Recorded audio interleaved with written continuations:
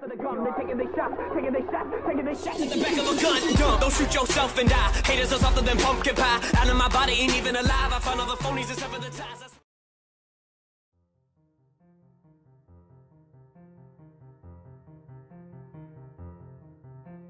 Hello? Kyle said as the Skype call started. Immediately after Kyle spoke, thoughts started rushing through my head. More specifically, thoughts about the potential dangers of letting Kyle come over to talk to Eteled. I know that Kyle had every intent to destroy the Wii, and I still have every intention to stop him from doing that. But I also want to learn more about Eteled and have a better understanding of him. Sam, are you there? Kyle asked. I didn't respond. Okay. I'll just hang up now. Kyle announced. This was when I finally spoke. I want you to come over, I said in a rush. There was a long pause. You want me to come over? Why exactly? I want you to talk to Eteled. I want to have a better understanding of him, and the way he reacts to situations and how he deals with it, I responded. Well, what does that have to do with me? Well, Eteled does hate you, right? And I want to know how he would react when he sees someone he hates after a long time, I explained. Well, sure, I guess. I could tell that with him agreeing this quickly, he's currently plotting something. He's planning to destroy the Wii the first chance he gets. I just know it. So, before he could say anything else, I began to explain the rules. Okay, but just so you know, you're not allowed to bring anything with you, I blurted out. Why? Because I will not allow you to destroy the Wii, I replied. After agreeing to some rules, I gave Kyle my address and he said he would be right there. I hung up. I got up from my bed and started organizing everything in my room. I was gonna have Kyle stand at the very back of my room while he talks to Eteled, and I moved any object that Kyle could potentially destroy the Wii with. Once that was done with, I waited for Kyle to come over. But then, after about 15 minutes, the Wii turned on. I walked up to my TV and turned it on, and saw Eteled standing in the Me channel. Sam, why are you telling Kyle to come over? Eteled asked. I just want you guys to talk, that's all, I explained. Eteled was very hesitant to talk to Kyle, but then I managed to convince him to talk to him. Well, just make sure it doesn't destroy the Wii. Don't worry, I won't let him, I promise, I replied. Eteled turned around. Oh, and Sam, if I lash out at Kyle, I'm sorry. Eteled stated. I was going to reply, but then I heard the doorbell ring. I opened the door and saw Kyle. Come in, I quietly said. Now, before I let Kyle into my room, I made him swear that he will not destroy the Wii. I made him pull his pockets inside out to make sure he did not have any items. Eventually, I let him into my room and made Kyle stand at the very back of my room.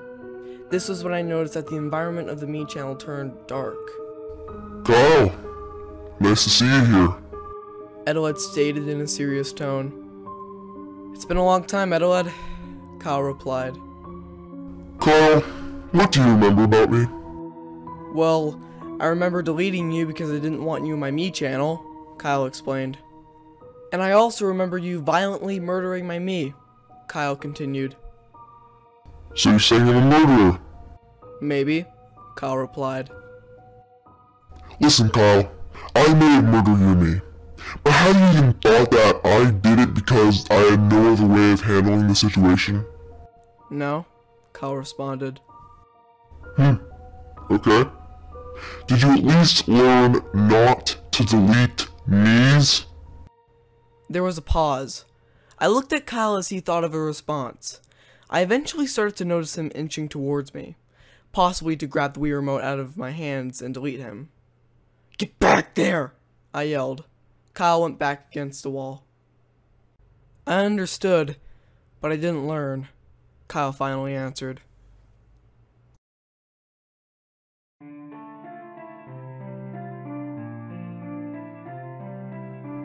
Wow, I thought to myself. Kyle understood what Eteled was teaching him, but didn't even care to learn. He just disgusts me now that I heard that. Eteled clearly has the same thoughts that I have, based on what he said next. Oh, okay, so you understood, but you didn't even learn? Listen, Kyle, you may think I'm a murderer, okay, but do you really understand the pain that memes go through when they're deleted? And all this time, you still thought that deleting memes was an okay thing to do, and then you start talking about destroying the Wii, as if you want nothing more than for me to rot in hell. Is that what you want? Eteled yelled even louder, and Kyle didn't respond. But Eteled didn't respond to Kyle's silence. Instead, the environment in the Me channel just got darker, and Eteled's pupil started to expand to the point where his eyes were just massive black dots. The screen then cut to static, and after a couple seconds, the static cleared up to reveal a small room. The room was very poorly lit, with a small, dangling light bulb hanging from the ceiling. After about 30 seconds of silence between me and Kyle, I heard that unknown voice again. Did I? The voice said. I looked at Kyle. Do you know what that voice is? I asked. Kyle, being genuinely confused, said no. I have no idea. I've never heard that voice before. It's funny to figure out who I am. Just sh** right now. The voice concluded. We heard mechanical sounding footsteps that seemed to get closer, and from the darkness came another me, but extremely disfigured. This thing was tall. It had the head of a me, and its eyes were also giant black dots. Its jaw was hanging from its head, and its teeth were so sharp to the point where it just looked like lines. The rest of its body was made of metal, as if it was a robot.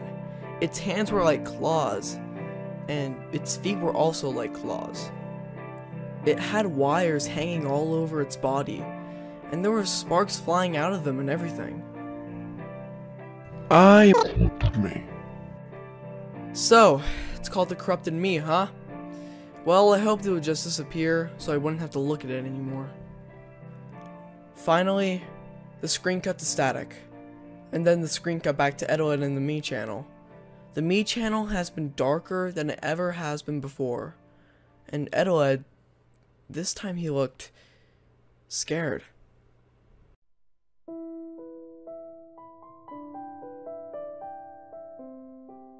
His pupils were back to normal, but he had an expression that signified worry. And then, the Corrupted Me walked on screen. He snuck up behind Eteled and covered Eteled's mouth with its hands, and walked away with him, and the camera followed. The Corrupted Me exclaimed as Eteled was fighting for his life. He was kicking, he was trying to escape, but to no avail. I pointed the Wii remote at the screen in an attempt to help Eteled, but wasn't able to interact with anything on screen. Finally, they managed to get to the delete icon. Eteled then managed to free his mouth from the Corrupted Me's hands and yelled, "Let me go, you son of a mama scout!" But then the Corrupted Me covered his mouth again.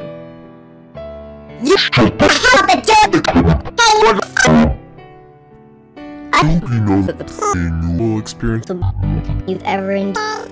600 you're getting my phone. 600. The Corrupted Me exclaimed. I was powerless, unable to do anything but watch as the Corrupted Me attempted to shove Eteled into the delete icon. When he finally managed to do so, Eteled was sent off to the hallway, and the Corrupted Me disappeared. I looked over at Kyle. He seemed as afraid as I was. He obviously never met the Corrupted Me before. The screen cut static. Sam, I don't know what to say, Kyle said. Before I could respond though, I was interrupted by an extremely loud screaming sound. I looked over at the screen, and the screen was flashing creepy images at a rate that was likely to cause a seizure. Kyle ran up to the Wii. "I'm sorry, Sam, but I need to destroy this," Kyle yelled in a hurry. He unplugged the Wii and ran out of my room. "Hey! Get back here!" I yelled. I took the Wii remote with me as I ran after Kyle. He was opening the door to my house and running to the road. I ran faster than I've ever ran in my entire life. But then I realized what Kyle was about to do. He was about to throw the Wii in the damn road, wasn't he? But luckily, as Kyle stopped and raised the Wii above his head to smash it on the ground, I caught up to him. I grabbed the Wii and attempted to pull it out of his hands. Kyle had a really firm grip on the Wii and attempted to pull it back. I then managed to actually pull the Wii out of his hands, but then I felt the Wii and noticed that it was extremely hot, even though it was unplugged. I ran back into my house and slammed the door behind me, but I didn't notice Kyle running up to me, and he caught the door just before it slammed shut. He attempted to push the door open and did so. I fell to the ground and Kyle tried to grab the Wii again. I had the Wii remote in my pocket and pulled it out. I then proceeded to smash the Wii remote into Kyle's face repeatedly. I guess he was focused on getting my Wii too much and he didn't notice the Wii remote. He then fell to the ground as I slapped him with the Wii remote several times in the face. Blood then started oozing out of his nose. That's when I stopped. I may have overdone it. As Kyle was wheezing from the pain, I ran back to my room. I shut the door behind me and plugged the Wii back in, and the picture on the screen returned.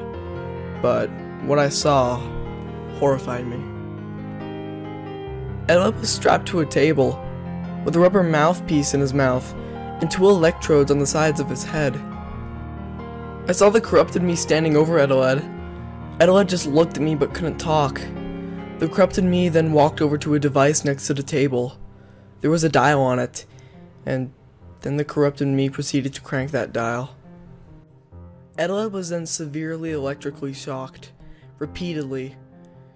Once the shocks were done, Eteled tried to scream, but was muffled by his rubber mouthpiece. The corrupted me then looked at the camera. Wow! Can't tell channel anymore. I want more. Oh wait, It's because electricity made him forget. how? You Do that. Knowledge. Now, to self.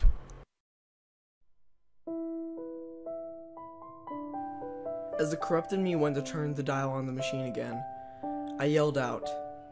"Let him go!" I yelled. It was around this time that I heard the door open. I saw Kyle standing in the doorway, and he walked in. "Sam, I just don't want Eteled to do any more harm," Kyle told me. "You mean you don't want the corrupted me to do any more harm?" I replied quietly as I looked back at the TV. Kyle looked at the TV also. We saw the corrupted me reach for the dial and cranked it.